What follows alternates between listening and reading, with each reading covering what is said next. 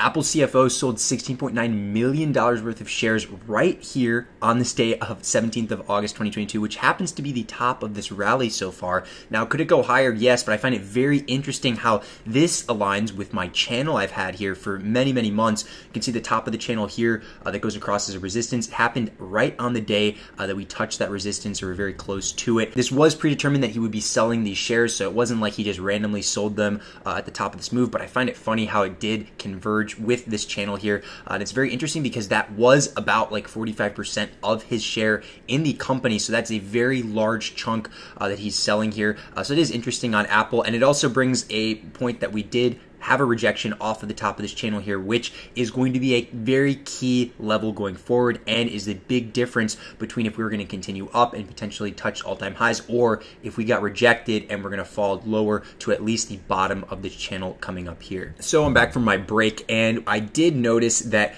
we actually had some form of a corrective, at least intermediate top on the SPY. Now, could it go higher? Yes, for sure, but very interesting to see here. We have a pennant. You can see the top of the pennant here, the blue, and the bottom was the support of the pennant here. We did have a major breakdown below this pennant that we were trading within as we consolidated it. Now we're below here. So that leaves two scenarios, two likely scenarios for Monday, so tomorrow. The first one would be a gap up back into the pennant, and all of the Friday daily candle would actually be bear bait. This would be baiting bears because you can see here we're below the pennant. So a lot of shorts like to get into it. The bears like to get antsy and think it's going to go lower. But then if we had a gap up right back up to roughly, let's see, 424, give or take, this would actually be very bullish if we were able to hold, and we'd probably continue higher and break out and continue up even higher than where we were before. The other scenario is we actually have a gap down below my gray line here, or gap down onto it, roughly 421 or lower, and that would mean that we are going to probably going to continue going lower here because, first of all, we are under the pennant here, and now we're under this other key level. So it's kind of going to continue lower to some point. I have a lot of other levels that it could fall to, which I'll share in this video today. But those are the two likely scenarios. Now, I'm not going to say, oh, I called it because we had a gap up here. I'm giving you two scenarios that to prep for. I don't know which one's going to hit. I can't predict that. I'm just giving you something to look for Monday, because these are the likely scenarios that I see based on my experience. So you have to kind of look for that. Another thing that I do want to talk about today is we do have the very, very pivotal Jackson Hole meeting on Wednesday. That's going to provide a lot of volatility, and that's also something you need to be careful of because we tend to see this is going to act as a FOMC meeting, basically the same thing in terms of how the market's going to take it. So if you have a huge red daily candle or huge green daily candle, that can be completely reversed by Thursday and Friday of this week. So you have to be very careful. The trend is not necessarily going to be your friend in this case because it's going to be very volatile after that meeting, as it has been in the past. And there's also a lot of other events that are coming up that you need to be careful of and will bring volatility. So in my opinion, between now and my turn day of September 9th, I expect there to be a lot of chop with a very large range, so it's going to be very tradable. As a rough estimate, I'd say some form of, well, let's see here, 4,160 definitely needs to hold. This is the bottom of this now demand level. This was the supply level before, so 4,160 would need to hold if bulls want to continue up, at least stay above this range or potentially go higher. So that's a key pivot right there. And it also converges with this yellow line. So if we go to the daily chart here, this yellow line is very pivotal. It acted as a major resistance on the way up, and you can see here this previously acted as a resistance and was the top pivot of this big sell-off that we had here. So this line's key. You can see the daily candle got rejected off of here, but then we gapped up above and continued higher. So this is going to be like roughly 4,150 to 4,160. Very key range for bulls to want to hold. If that were to go, then the next level would be roughly around like 4,120, because you can see here the gray lines here is actually a previous bear flag we were in. So the top here of the bear flag is the resistance and bottom is support. If we were to fall back under, especially on a weekly candle, this is not something I expect at least anytime soon, but if we were to fall under on a weekly candle or at least two daily candles below, that would be a fake breakout to the upside. and that is very, very, very bearish, and we are most definitely going to see at least the bottom of this bear flag, most likely continue lower than the bear flag actually goes, which that would be roughly around 3,900. So some key levels to watch here, because if this yellow line goes, and I find it funny because you could see here on August 25th and August 26, between that date, we actually have a perfect convergence of both of these lines. So we can see maybe we would hit around this time. Very far-fetched, but something to note: if we were to hit around this time, this would act as a very key support / resistance depending on the gap of that day. Something to look for, maybe write on your notes or chart that you have. But as of now, this is acting as a demand zone here. So we're going to want to have this thing hold for now, at least if you are a bull. But I expect chop, whether you're bull or bear. I'm expecting chop going forward here until my turn date on September 9th, which after that is going to be very, very pivotal for my personal short setups. We need to see, at least for my short setups, some move downs or down moves after that, at least the week following that. We're going to have to start to see at least some form of a down move start, because if not, if we don't have that in the first few weeks or so of September, then I'd probably have to cut my position, because my position is mostly based off of time.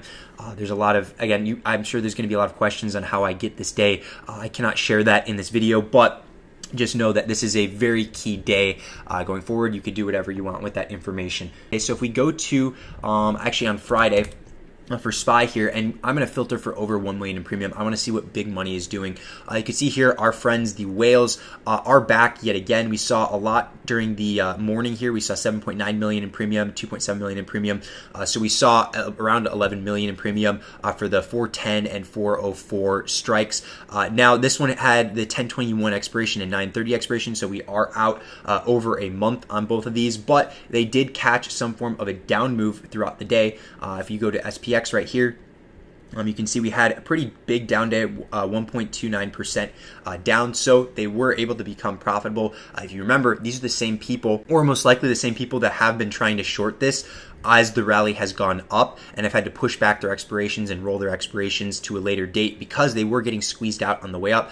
So interesting to see they were able to nail this downside move on the day. Maybe they're going to start, I don't know, getting it right again. I mean, they were right characteristically throughout all of this year. Literally the only month they were wrong was July, it seemed at least, was July, because we continued to rally as they went short. So for the most part, they've been right. But interesting to also see, we saw 402 strikes get hit for the 9/16 expiration, and both of these were after hours.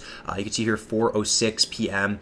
Eastern time. This was after hours. So both of these are pretty hefty prints to have after hours. Maybe this means we will have some form of weakness at the open on Monday, but these are close in expiration. We've seen characteristically a lot of these 1021 strikes or expirations you can see here throughout the day and from the past week or so. But these people are going for 9/16, so that's a lot closer in expiration. That's less than a month, and typically big money likes, at least they have this year, likes to go at least over a month in expiration for these big prints that we're seeing here, like the 7.9 million. So this person's expecting some type of move pretty soon, especially because they got it before the weekend here after hours. So another thing to note for Monday, maybe there's potential weakness that we'll see. So two more things I want to talk about, one of which is the dark pool levels. We saw 1.6 billion in premium on Friday for signature prints. Nothing crazy, but also not small at the same time, kind of like intermediate here at this 427 level. So if we go to SPY's chart, actually go to this one, you can see 427. Remember, signature prints are delayed by 24 hours. This is universal, so this data is showing up to everybody 24 hours late because they're off of European exchanges. So you can see here they were selling, most likely, at least it seems it's a sell right now, up at this 427 range the previous day. We did end up selling off afterwards, so on Friday here. But again, 1.6 isn't anything super crazy. If we go to Thursday here, you can see that this was 1.5, so pretty characteristic. This was also at 426. So we haven't seen any super big signature print block. Again, most of these are within the 1 billion to 2.5 billion range. Nothing over 3 billion. 3 billion would be a little bit more eye-opening. Over 5 billion would be very, very, very interesting if we saw that. And that would be at least very eye-opening if we saw something like that, because I have referenced before, we saw a $9.2 billion print up here prior to this massive sell-off that we had afterwards, literally all the way from 456 to the 360s. So I'd like to see something like that, and as I mentioned in videos, but for the most part, we haven't seen anything super crazy, just 1 to $2.5 billion prints. But going back to the 15-minute chart here, this is actually, so you saw the pennant that we had before, the blue lines that we had here. This pennant could actually be taken out a little bit further. And if you go here, this could actually make a larger form of a pennant, and we could get rid of this blue line here, which means that we're still within the larger time frame of a pennant. So we broke below the one I showed you earlier. However, we now are within this larger one. So bears would want to have some form of a breakdown below this level. If not, then this thing would probably continue up and at least find a resistance around roughly 426, depending on time because of the angle here. So 426, maybe if it goes to the end, it'd be roughly 425. But this is kind of the main pattern we're within right now to the 15-minute to the hourly charts at the moment. So a break in either direction is going to show some form of confirmation.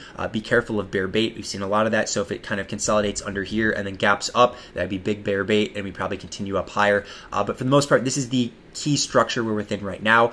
So do be careful of this and make sure you mark this on your chart.